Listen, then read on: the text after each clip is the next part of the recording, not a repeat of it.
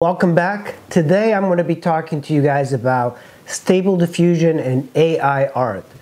It's something that's new to me, so we are going to be learning about it together, but I've been messing around with it, and the AI art is great, but it uses existing art that's already on the internet. So if I make something creative, a digital piece, I upload it to the internet, the AI art kind of searches for that, and then it makes generated art based on all of these things. And the way you use it is prompts. So now you don't have to be an artist to create amazing works of art. And a lot of it kind of looks the same in a way, but you can modify it. So it uses these things called prompts.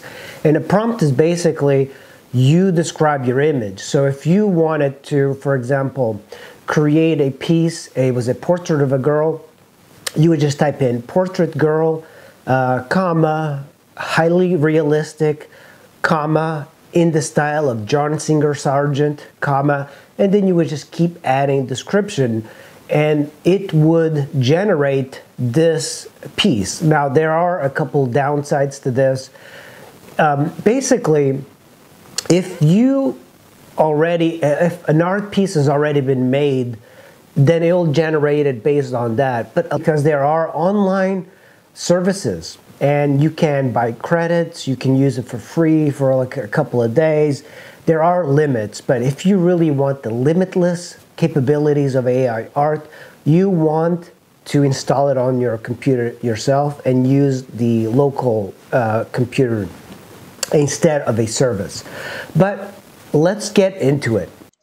In this video, I'm going to test 3 of the best AI-generated art websites: DALL-E 2, Stable Diffusion Online, and Midjourney.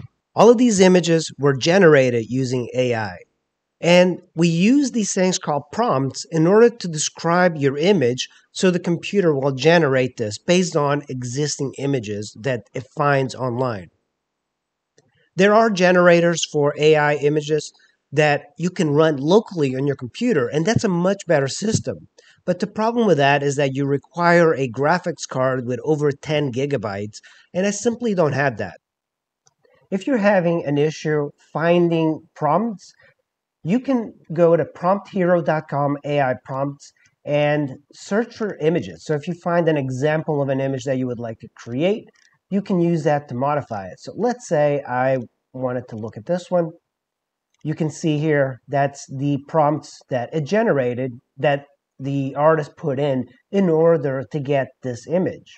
So here is my prompts for stable diffusion. I'm going to put that in and see how it generates it. But just look at this. These are amazing, detailed images that you can use. I wish they were higher res though. This is going to be our prompt: a Gothic man falling with many big flowers, birds in the form of a wax liquid, Greek sculpture, winged victory at Samarat, sculpture by Auguste Rodin, bubbling red wax, superhero pose, skull, flowers, baroque, intricate, trending on ArtStation, Octane render. We're going to generate this on the 3 AI websites and see the results that we get. On the first one, this is what DALL-E created.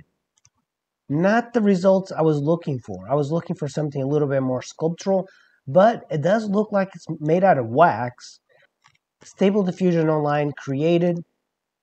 There's this. This is a little bit better than what I expected. This is quite nice. So in a way, this gives you ideas for sculptures. You can use this to generate ideas. Midjourney, you have to pay. The way it works, you go into like the newbies, and then you do /imagine, and then enter your prompt. This is what it generated. And these are the results. I really think Midjourney came up on top. Next prompt: a photo of a cat flying out to space as an astronaut, digital art. A photo of a cat flying out, and this is what we got. DALL-E, and much better results, I think. Definitely a lot more creative than Stable Diffusion. It still's got this very painterly look. There are issues with the cat's ear going through the helmet. He's leaping forward, but it does look cool as an illustration. And here are our results from Midjourney. You can see they are much more realistic. They're much better for our artists. It just looks so much better. And that is what I want to show you guys. There are some limitations to these because you're using it on an online source. And a lot of these, like Midjourney, after a while, I think you get like 50 free credits, and then afterwards you have to just buy. But otherwise, you have to install it on your computer. I'll do a video later on how to install it on your computer locally so you don't have any restrictions. So why is AI so good? Let's say you wanted to do a logo, and we're going to use Midjourney for this. You're going to do Imagine, and now we're going to create a logo using a squid riding a motorcycle in the woods. Very realistic illustration. So here is the logo that I created. It's not exactly a logo per se, but it is cool images. Look at that. I mean, it's a squid riding a motorcycle in the woods. I think this is a much better way of logo usages. Not exactly what I was looking for, but this works fairly well. I kind of wanted it to be a little bit more whimsical, but that's what prompts are.